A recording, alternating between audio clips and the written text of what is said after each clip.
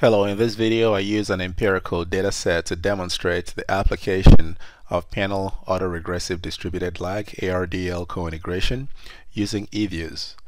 Because of its wide application and quite frankly more realistic set of assumptions, I'm going to use the pooled mean group PMG estimator.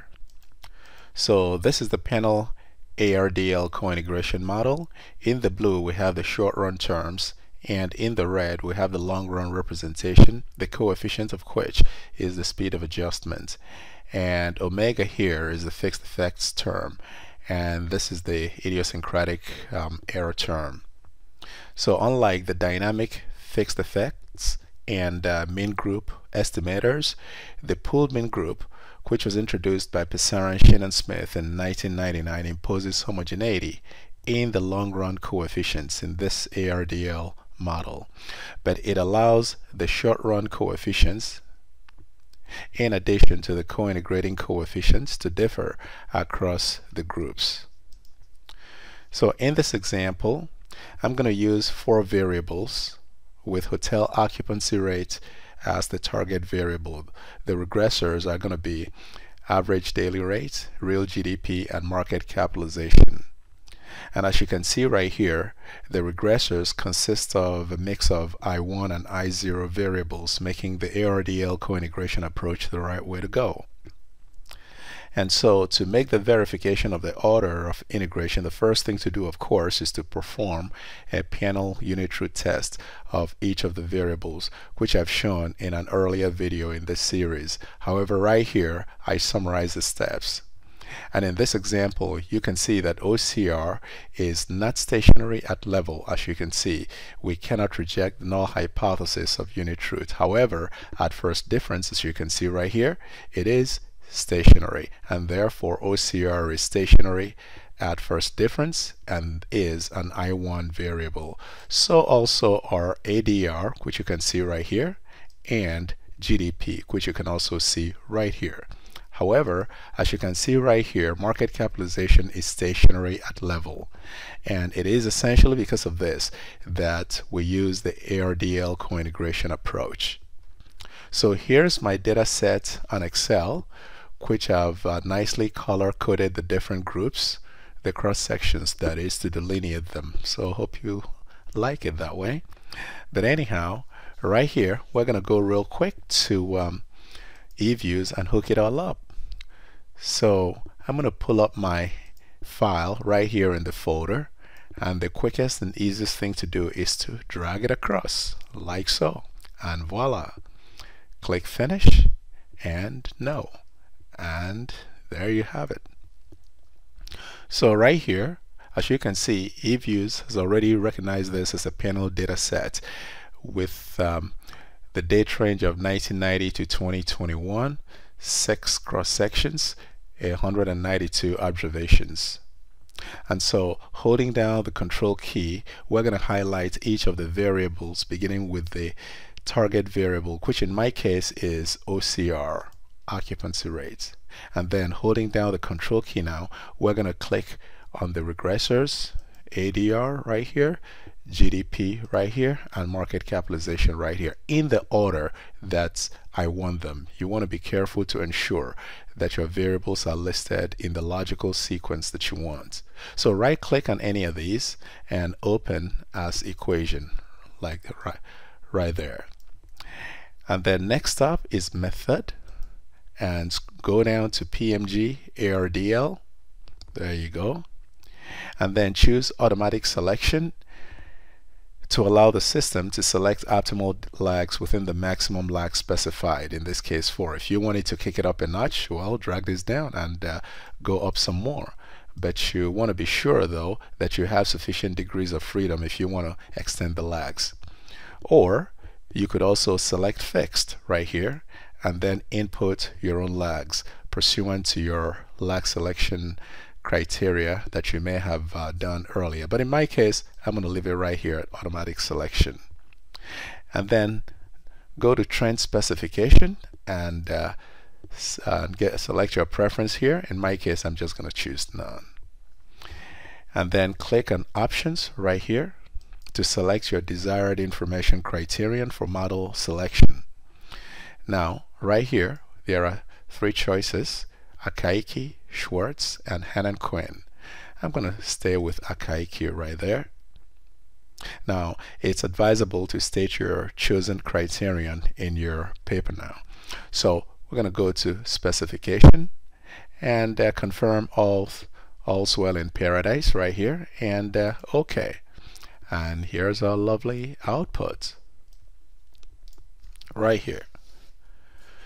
So the top part of the output comprises the dependent variable OCR, the estimation method right here, ARDL, the sample period from 94 to 2021, the total number of observations, 168 of them, and then the maximum number of lags allowed in the automatic selection, which you can see here, is 4.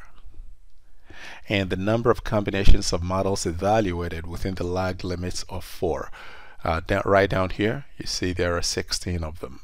And of course, not to forget, our dynamic regressors are ADR, GDP, and market capitalization. And then finally, the selected model is shown right here, ARDL 4444, which is 4 lags for each of the 4 variables. And then this is followed by the output for the long-run model right here. So recall that the PMG estimator assumes long-run slope homogeneity. And so the model estimates one long-run coefficient for each regressor, as you can see right here. Now then, let's go ahead and give this a closer interpretation by going to my PowerPoint right here. Kick it up right there. So now you can see right here that ADR and market capitalization have negative and statistically significant long-run causal effect on occupancy rates. GDP, on the other hand, has a positive and significant long-run causal effect on OCR. And so with this, we can say that if ADR rises by 1%, OCR would fall by 0.37%. And likewise, if market capitalization were to rise by 1%, OCR would fall by about 4.3%. So the causal impact here is inverse. Now, but GDP, on the other hand, if it goes up by 1%, we can expect occupancy rate to also go up, and in this case by 0.64%.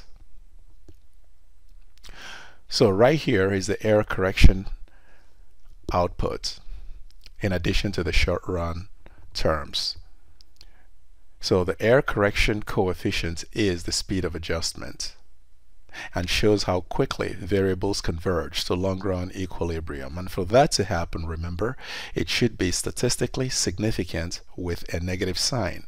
And that it is, as you can see right here. So this is the coefficient of the co-integrating equation. It's negative and it is significant at the 1% level. So what this is telling us is that about 0.11% of departures from long-run equilibrium is corrected each period.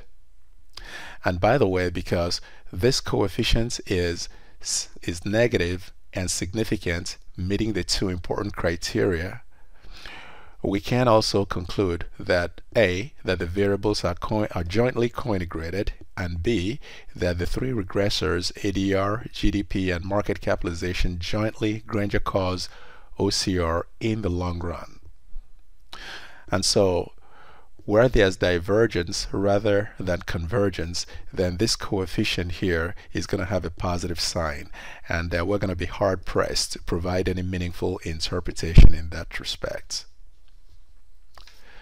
So let's go back here to EViews and wrap it all up. So again, these are the short run results.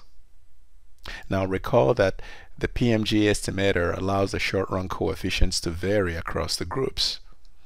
For convenience though, EViews provides us with average short run results that you see right here.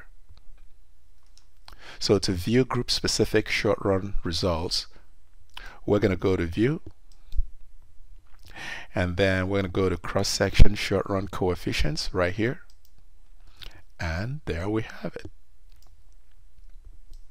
So we can then select a group to view by clicking either right here to inspect them individually, or you can also go to the side and it pulls it up, whichever one you want to talk about.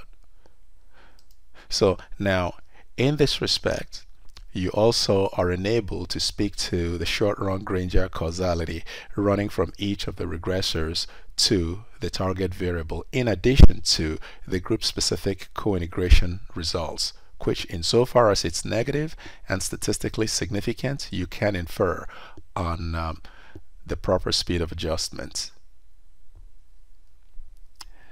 We can also review the model selection summary by going back to view, and this time we're going to go to model selection summary right down here, and you have a choice, table or graph. Let's look at the table first off.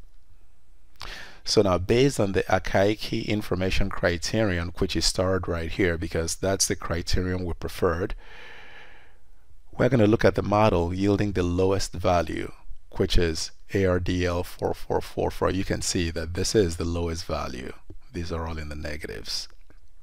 So that's the model that's selected. In the same vein, we can also examine the graphical representation of the model selection summary by going back to view and model selection, and this time click on the criteria graph, and it's going to tell you the same story in a different kind of way, in a pictorial kind of way. So this point right here, which you can see the value, is the lowest point corresponding to ARDL 4444. So these are the ones, other combinations that were examined in the automatic lag selection process. And that's all she wrote. Hope you enjoyed it, and let's keep learning.